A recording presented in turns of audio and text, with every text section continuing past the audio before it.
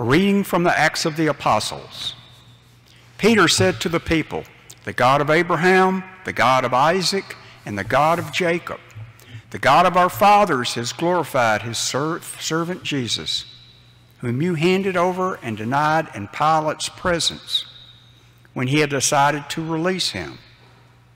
You denied the holy and righteous one and asked that a murderer be released to you. The author of life put you to death, but God raised him from the dead. Of this we are witnesses. Now I know, brothers, that you acted out of ignorance, just as your leaders did. But God has thus brought to fulfillment what he had announced beforehand through the mouth of all the prophets, that his Christ would suffer. Repent, therefore, and be converted, that your sins may be wiped away." The word of the Lord. Thanks be to God.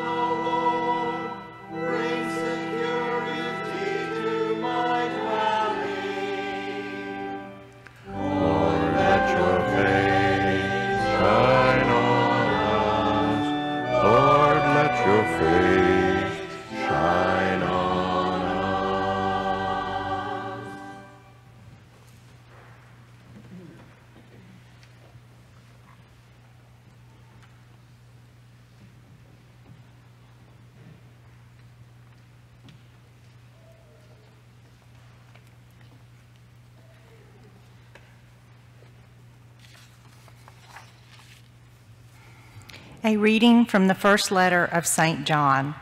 My children, I am writing this to you so that you may not commit sin.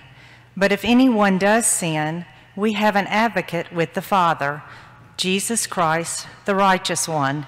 He is expiation for our sins, and not for our sins only, but for those of the whole world. The way we may be sure that we know him is to keep his commandments. Those who say, I know him, but do not keep his commandments are liars, and the truth is not in them. But whoever keeps his word, the love of God is truly perfected in him. The word of the Lord. Thanks be to God.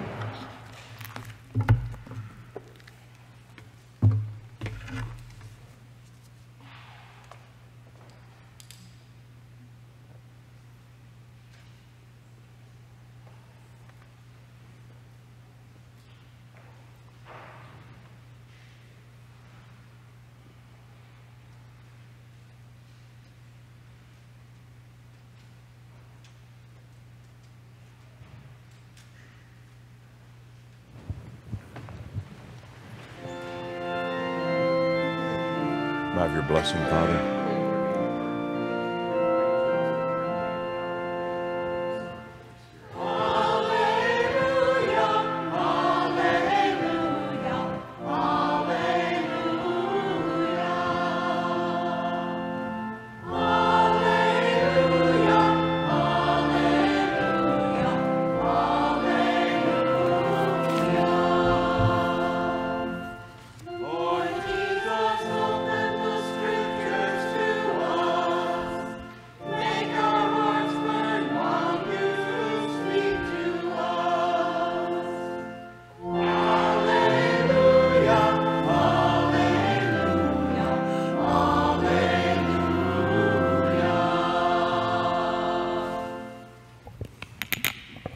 The Lord be with you. A reading from the Holy Gospel according to Luke. The two disciples recounted what had taken place on the way and how Jesus was made known to them in breaking of bread. While they were still speaking about this, he stood in their midst and said to them, "Peace be with you." But they were startled and terrified and thought they were seeing a ghost. Then he said to them, "Why are you troubled? And why do questions arise in your hearts? Look at my hands and my feet, that it is I, myself. Touch me and see, because a ghost does not have flesh and bones, as you can see I have." And as he said this, he showed them his hands and his feet. While they were still incredulous for joy and were amazed, he asked them, "Have you anything here to eat?" They gave him a piece of baked fish. He took it and ate it in front of them. He said to them, "These are my words that I spoke to you while I was still with you, that everything written about me in the law of Moses and in the prophets and Psalms must be fulfilled." Then he opened their minds to understand the Scriptures. And he said to them, "Thus it is written, that the Christ would suffer and rise from the dead on the third day, and that repentance for the forgiveness of sins would be preached in his name to all the nations, beginning from Jerusalem. You are witnesses of these things." The Gospel of the Lord. Praise to you, Lord Jesus Christ.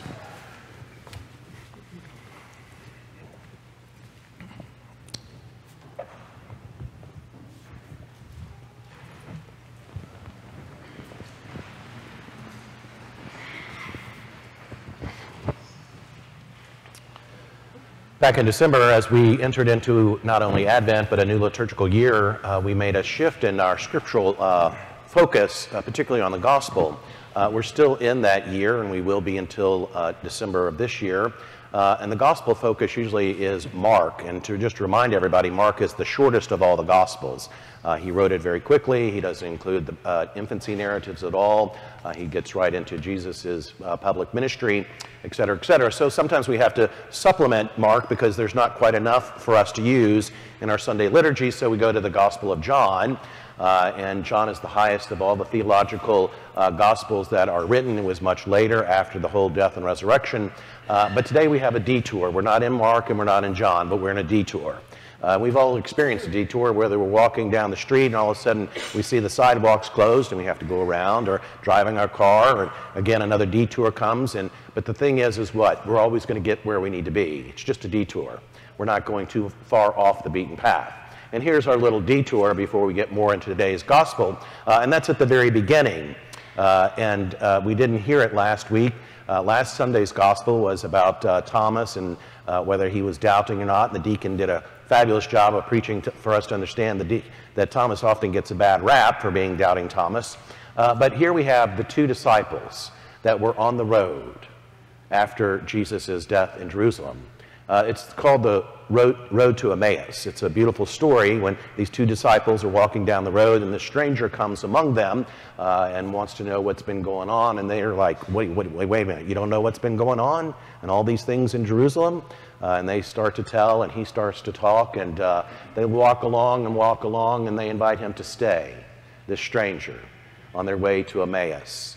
And he does, and then when he breaks the bread, they recognize him in the breaking of the bread. It was Jesus himself. And now we're picking up on that story. That was our little kind of detour coming back into today.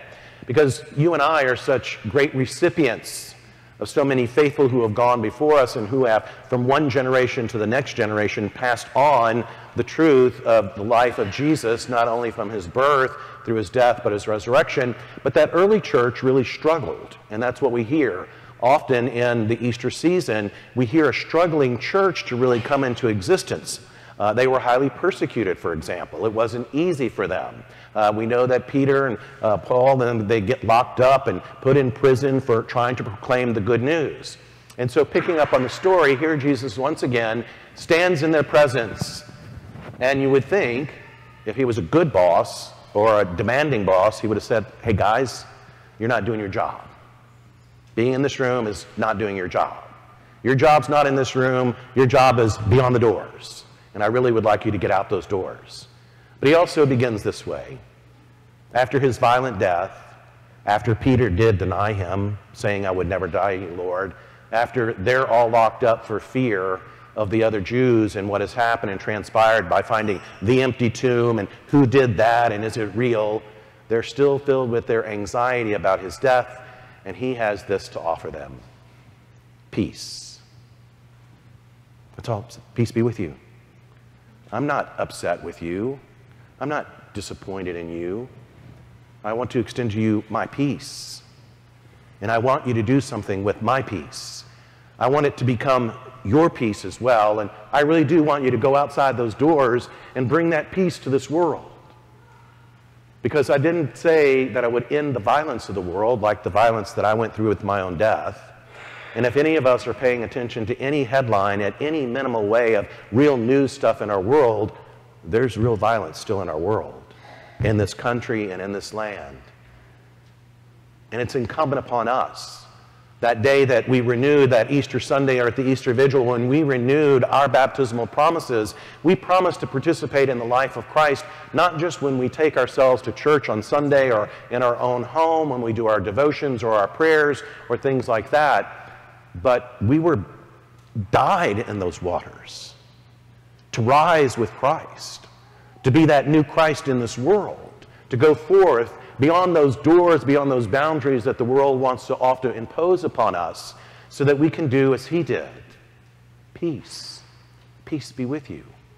Maintaining the truth of his identity, that he's fully human, may have something to eat. I gave him a little piece of fish, a little baked fish. I don't know if it was morning time or not, but they often ate fish for morning. That's not on my agenda.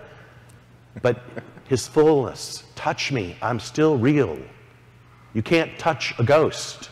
You can't touch that, but you can touch me. And the way that Jesus continues to touch us, not only in his word, is in the breaking of the bread. A real food for the journey in this life.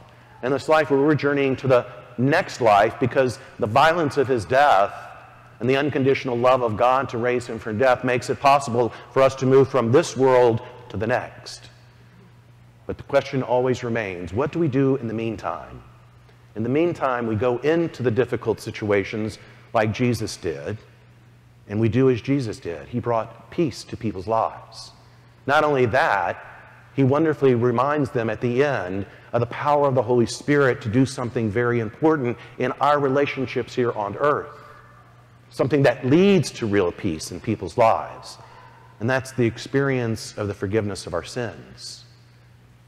These are the works that we are called to be about as God's holy Easter people in this world. A world still in its own level of chaos, but a world that does know the peace of Christ by the way that you and I are willing to bring it into this world. Not in a forceful way, not in a demanding way, not in a punitive way, not in a punishing way, but in the way that Christ did it. Peace be with you.